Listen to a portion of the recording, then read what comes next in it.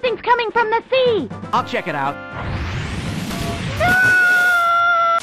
Star Fox sucks. I don't think there's a game series out there that's more stuck in its own past than Star Fox. The only thing comparable would be Sonic, but Sonic actually has 5 good original games, and sometimes, probably on accident, Sega produces something that works. Now look at Star Fox, alright? So here are all the games. Now here are the ones people actually like. And here are the ones people like that aren't just a remake of the original Star Fox. I think you can see the problem here. The Star Fox series has been subject to so many unfortunate events. Make a shitty game. First, Star Fox 2 gets canceled because Nintendo wants to focus on next generation hardware. Then Star Fox Adventures comes out, and this thing wasn't even originally a Star Fox game. It was going to be this completely different action-adventure platformer, but it just so happened to have a fox in it. So, they reskinned the whole game with Star Fox characters. It has nothing in common with the Star Fox series. There are no spaceships or guns or anything like that. It's just a platformer. And it doesn't even do that right. It plays like shit. Then Star Fox Zero comes out and the controls are so convoluted, nobody even knows how to play the game. At no point did I feel empowered by this control scheme. It was only a hindrance. The game is designed around motion controls, and it can range anywhere from difficult to impossible to play the game without them. Are you supposed to look at both screens at all times? How many eyes does Miyamoto have? Although you can lock onto enemies that come into view, it's only the camera that's affected, not your aim. And it took hours to become fully acclimated to Zero's new rules. These blunders are basically the reason why the franchise hasn't been allowed to develop for almost 25 years.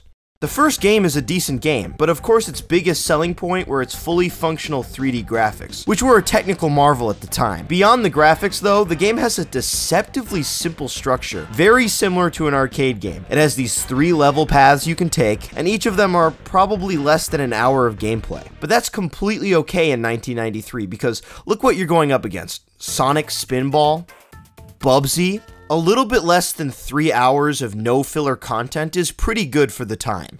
Then you have Star Fox 2. Now this game pushes the established norms set by the first game in big ways. Instead of 3 static paths, you now move freely around the map trying to intercept missiles and ships before they get to Corneria. You can pick 2 characters out of the now 6 members of Star Fox to form your team, and who you pick actually matters as different characters have different ships. There's even a completely new free-range walker mode for planet battles and destroying capital ships from the inside out. It manages this perfect balance of keeping the essential parts of what makes the first game good, all while advancing the series. Star Fox 2 stretched the Super Nintendo to its absolute limit, and it went down as one of the best games on the system. Oh yeah, it never came out. Now, in the summer of 1997, Star Fox 64 actually comes out, and it's a massive hit right away. The original Star Fox never felt quite at home on the Super Nintendo, and it has a slew of technical issues that are nowhere to be seen in the 64 version. Its more realized 3D world, smoother frame rate, and good for the time voice acting really set the bar higher up for the series than anything that could have been done before. But Star Fox 64's dirty secret that everybody knows is that it's just the first game, really. I mean, it does bring a land vehicle and Star Wolf into the mix, which were completely new ideas. But it's basically a soft remake. Nowhere can you see this more than in the map screen. Not only is it linear like the original, but there's literally 2, yes, 1 + 1, 2 new levels in 64. Does this make Star Fox 64 a bad game? No, not at all. The problem is that without the cancellation, the series at this point would be the first game, the second game, and a remake of the first game. Alright. From this setup, we can see that the core elements that all the games share are what make up a Star Fox game. We also know what can change and what probably won't. But that's not what happened, of course. It's more like this. In a way, Star Fox 64 becomes the perceived sequel to the first game.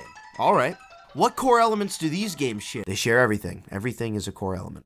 Well, that's a problem. It seems like soon enough everyone will have their perception of the series cemented and will only like the first game and its remakes. Hopefully there's a great sequel coming along to move the series forward. Damn it! That pretty much sets in stone what the series will be remembered by. This means there will always be that now ancient arcade route system. There will be no new characters. The story will always be Andross attacking Corneria. What's this?